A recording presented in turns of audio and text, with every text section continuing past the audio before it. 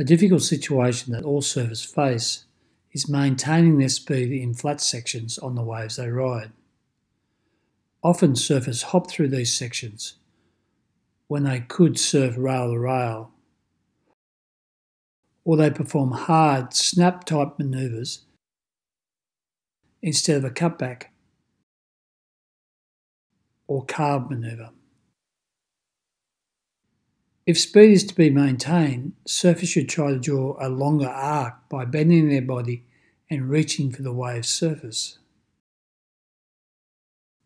This puts the surfboard onto its rail, allowing the surfer to utilise the wave's power effectively and draw a longer controlled arc, maintaining their speed in the process.